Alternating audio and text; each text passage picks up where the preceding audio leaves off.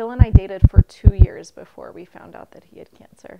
I met Phil when I was 18 years old. My best friend was dating Phil's brother, and she said she wanted to introduce me to this guy that I was perfect for. I would say Phil was your average college-aged kid. He was very into sports. School was secondary to him. He had good values. He was brought up in the church, and I could see that in him. But as far as his actual walk with God, his relationship with Jesus, it was definitely lacking. We knew that something had been wrong. He hadn't felt well for quite a while. He had no energy. He'd go to bed at like 6 o'clock at night. And we were in college, so clearly that was not normal. Getting your initial cancer diagnosis and then going through treatment, you're just kind of walking in blind. You have no idea what you're getting into. But it was kind of one of those things you have to take one step at a time, because it would be so overwhelming if you knew what the whole process would look like. So we started doing chemo. The more treatments he did, the more sick he got each time, and the longer it took to bounce back. Phil was in treatment 6 months or so. There is nothing quite like the feeling of having your doctor say that you're cancer-free or you're in remission. Our relationship was a lot more serious after walking through that together, and we got engaged and started planning a wedding.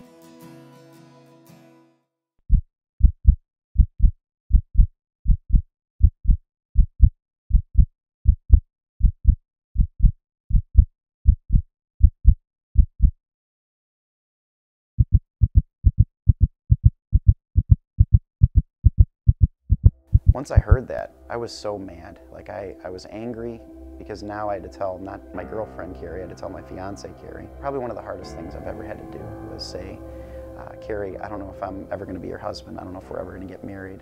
I had a job, at this time, so it was different. I had all these kids in my classroom that were excited that I was there. So I had to break the news to my kids. So we'd go outside and we had a little class meeting. And so it was a super bright, sunny day.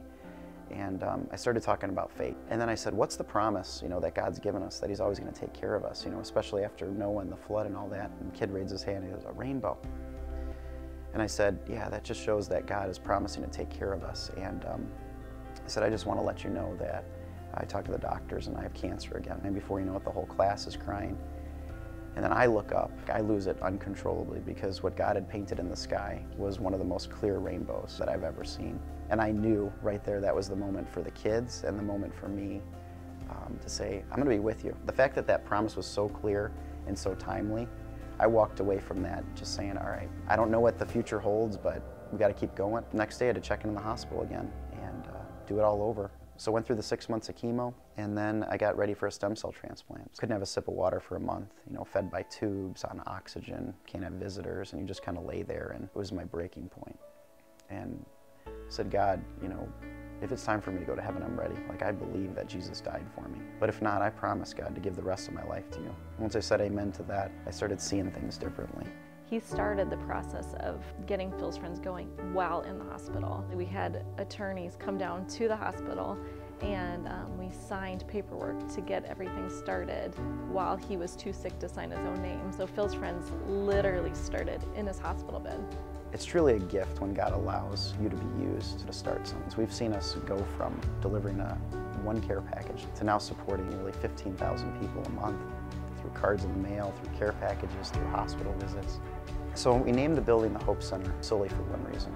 Our purpose is all about hope. When we talk about hope from a biblical way, we talk about something we can count on. It's rock solid. So I get the question a lot, what I would say to someone who's going through cancer. The biggest thing I'd say to them is to find that community of people to be around, and it's okay to not have all the answers. It's okay to not know how you're gonna navigate this. If you have questions, that just means you're breathing and you're hearing you got a new diagnosis. When you don't know what's next, God's already there. He's already ready to meet you there. If you look at the whole big picture, it can be overwhelming. Look at just today, because today is really all any of us have.